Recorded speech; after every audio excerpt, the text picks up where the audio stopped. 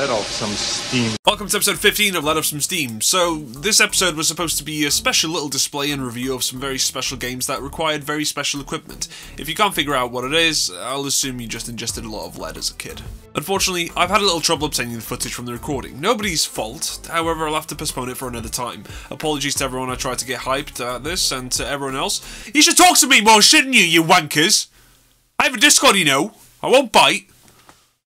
Hard. So episode 15 is instead going to be about a game called Battle Group 2, a game released on Steam back in 2014, but before that was a tablet game. You can already imagine the fun that was absent in this experience. Also, due to this game having been made by inbreds, it doesn't record entirely well on my software, so the video I will show you makes the frame rate look choppy, like it was chopped with a bluntly chopped chopping knife.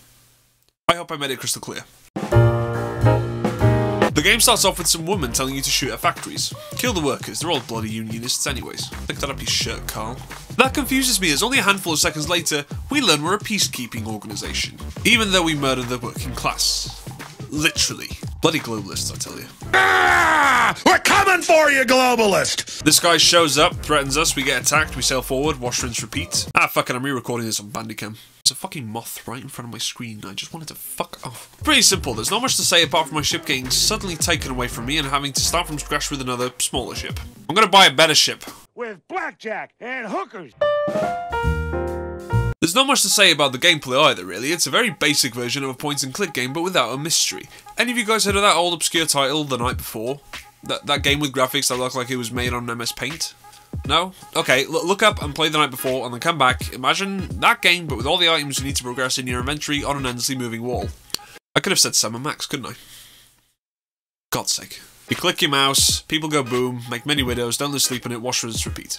The only time I had to think about stuff was to know who to shoot and when, or even if I should shoot some enemies at all, and concentrate on the projectiles, which I should have done more of. Many a fine ship and crew were lost for me in patience. Also, it doesn't help that enemies can shoot missiles when it's directly above you, where you have no chance of seeing it deploy. The word I'd use to describe the gameplay is repetitive. Very, very repetitive.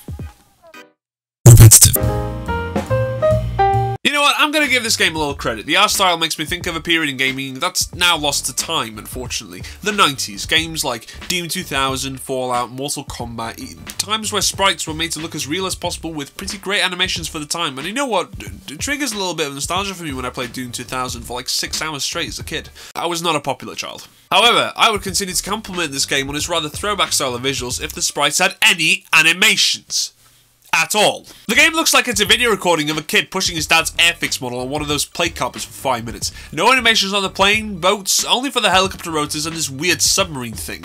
The sound is also trying to make the game seem like a badass high adrenaline Hollywood movie with explosions, electric guitars, passenger planes. But of course, even with all of that going on, you notice it's exactly as badass as it looks. Down this wall! Again, not worth shaking a dying cat at. The exposition for the world is really shit. Actually, I'm wrong. It can't be shit if it doesn't exist. I have no idea what year it is. I have no idea what this is. I don't know what that is. Who is she? Who is that? And why am I suddenly a war criminal? Nothing got explained to me, so I'm just assuming this is a game of Battleship that turned very violent very quickly. The story is you're a gunner on an peacekeeping navy ship, and for some reason destroying factories. This mystery male turns up and threatens us after getting rid of about, I don't know, 700 jobs. You then go around the world looking for talent in very significant places where you expect to see landmarks, but the game is top down, so you only get the faint whiff of a landmark as you watch the ocean pass on by for the 90,000th time. Frankly, I'm on the side of Talon in this case, a globalist agenda stripping away jobs from a nation with its own sovereignty, with policies that clearly care about the working class and giving them good, honest work.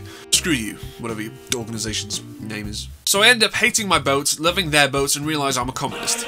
The story perfectly suits a mobile game, shallow, pointless, and a thing to get you from one way to the other without a tear, a shaking fist, or a shit-eating grin.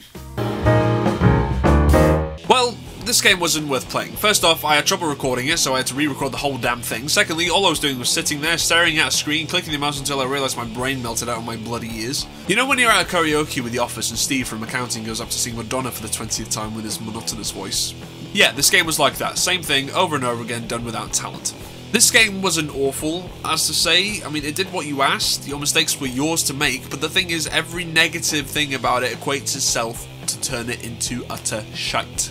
I actually created a new category in my Steam library called Utter Shit. It belongs in there now. It's his new home.